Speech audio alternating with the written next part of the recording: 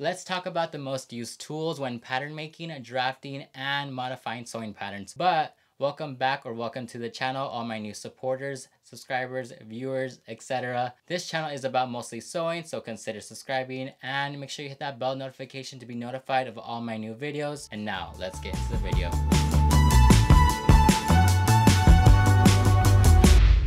Starting off with scissors. You never want to use your fabric scissors on paper and your paper scissors on fabric. You want to make sure you have a separate set for each one, because if you don't, you will dull them out. Get a pair that has a flat bottom just like your fabric scissors, so it's easier to cut on a tabletop.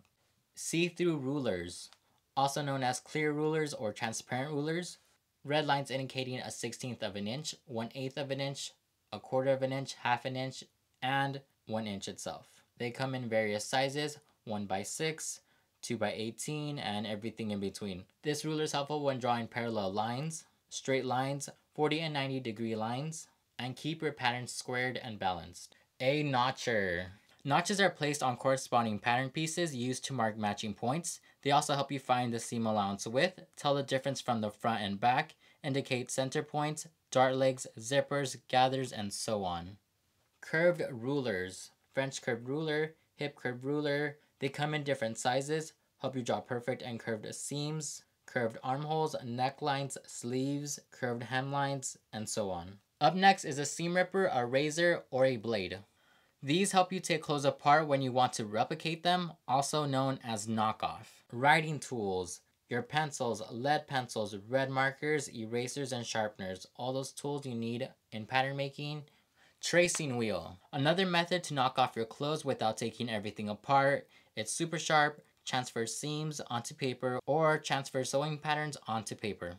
L-square ruler. Helpful when squaring lines when you don't have pattern paper or number paper. This tool also helps you make sure everything is leveled and balanced. An awl. An awl is used to put holes on patterns, indicating to burn or mark a hole onto the fabric, which is placed inside a hidden seam to hide the marking, known as a dart back-off point. Also used for pocket placements, trim, and for chewing pattern pieces to make sure pattern pieces match lengthwise.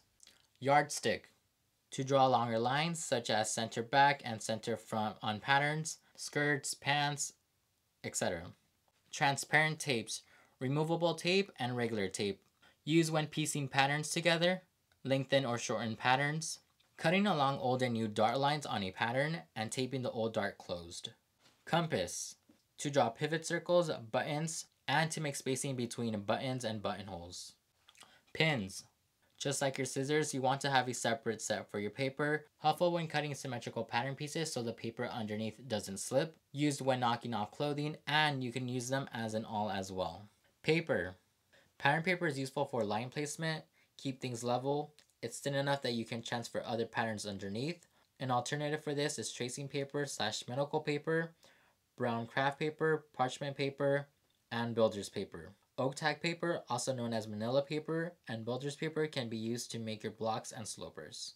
These are the most used tools when pattern making, drafting, and modifying sewing patterns. And all of these can be bought on a small budget, and as you become more experienced, you can buy more tools to be more efficient. And that is a wrap for today's video. Remember to leave a like if you enjoyed this video, leave a comment if you have any questions or concerns, and lastly, remember to share this video, and I'll catch you guys on the next one.